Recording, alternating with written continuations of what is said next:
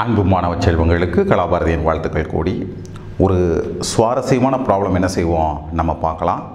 இதன் மூலமாக எப்போ ஒர்க் டன் பாசிட்டிவாக இருக்குது, எப்போ ஒர்க் டன் எந்த ஒர்க் டன் நெகட்டிவாக இருக்குது, அந்த ஒர்க் டன்னை என்னென்ன விதமாக எல்லாம் நம்ம என்ன செய்ய முடியும், கால்குலேட் பண்ண முடியும் அப்படின்னு ஆராய்ச்சி பண்ணுறதுக்காக இந்த பயிற்சி கொடுத்துருக்காங்க.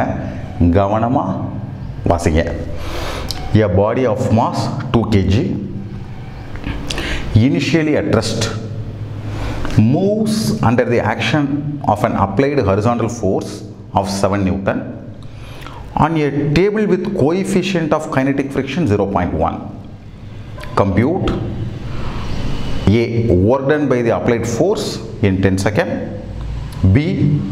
Work done by the friction in 10 seconds. கேள்வியை கவனிங்க. C.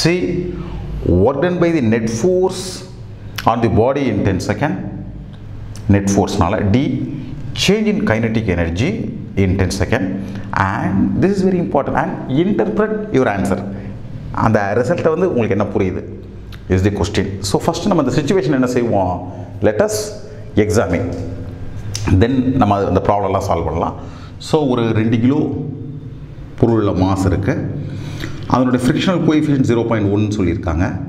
ஸோ லிமிட்டிங் ஃப்ரிக்ஷன் எப்படி இருக்குன்னு கேட்டிங்கன்னா mg this is 2 into g into 0.1 1.96 Newton. இது இந்த வார்த்தை இதை செஞ்ச உடனே பிள்ளைங்களுக்கு என்ன புரியணும்னா 1.96 நியூட்டனுக்கு மேலே அதிக ஃபோர்ஸ் கொடுத்தால் மட்டுமே இந்த மாஸ் என்ன ஆகும், ஸ்டார்ட்ஸ் டு ஆக்சலரேட், இல்லாட்டி ஆக்சலரேட் ஆகாது.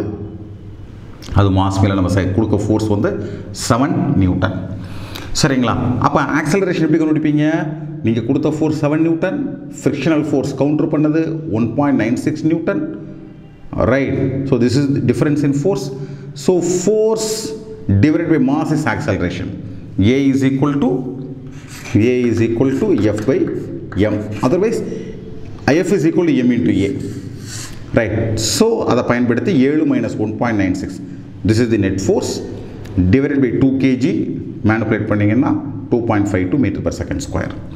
ஸோ நம்மளுக்கு ஆக்சலரேஷன் தெரிஞ்சிருச்சு. ஸோ வெலாசிட்டி கண்டுபிடிச்சிடலாம். 10 செகண்டில் கேட்டிருக்காங்க இல்லையா, கண்டுபிடிச்சிடலாம். எப்படி?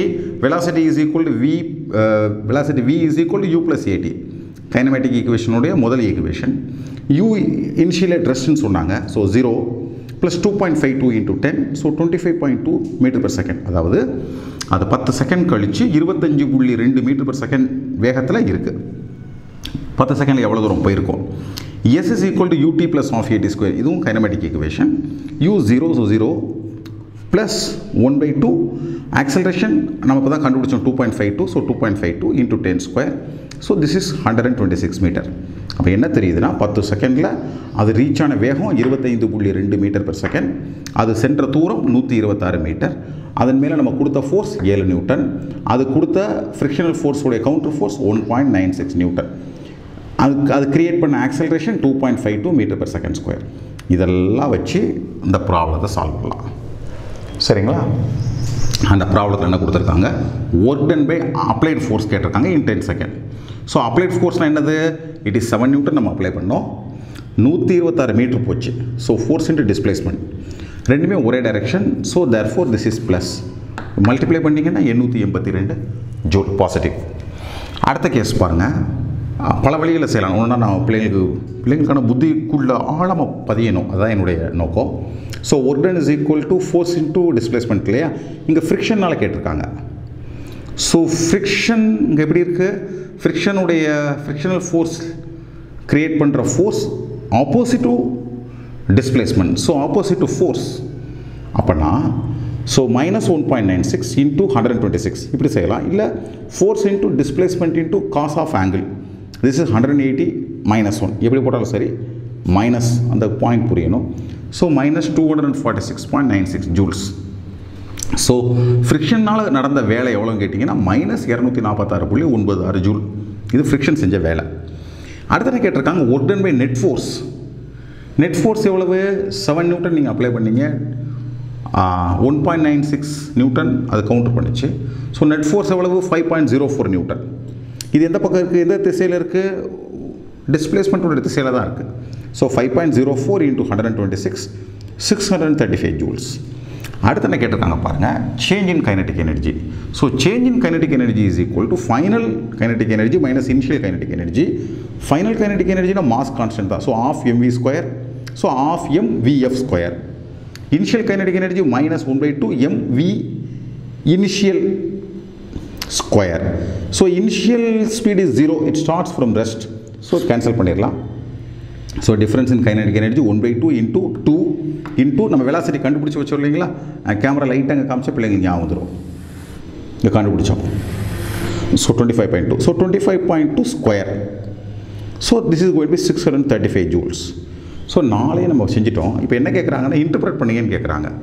ஸோ இஃப் யூ இன்டர்பிரட், நம்மளுக்கு ஃபஸ்ட் பார்வையில் என்ன புரியுது, என்ன உடனே புரிஞ்சுது கேட்டிங்கன்னா, so this is effective work done.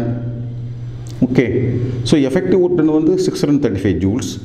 That is equal to difference in kinetic energy. This is point number 1. இதுதான் நம்ம என்ன சொல்லுவோம், ஒர்க் எனர்ஜி தியரம்.